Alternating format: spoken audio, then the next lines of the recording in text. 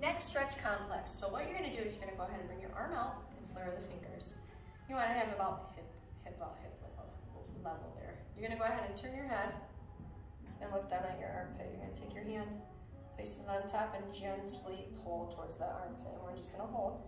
You would hold this position for about 30 to 60 seconds. And then we're gonna go ahead and get to the next stretch. You're gonna go ahead and look up in a way and angle that head like so. And then that's gonna be your stretch too. So we're holding, go for about 30 to 60 seconds, then you'd switch sides. So you'd switch the other side, activate those fingers. You're gonna go ahead and turn the head down towards the armpit and look down. You're holding. Make sure you're breathing. Nice light tug.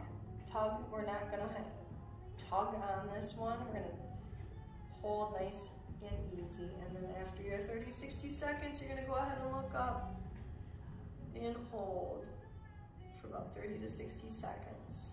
And that is the neck stretch complex.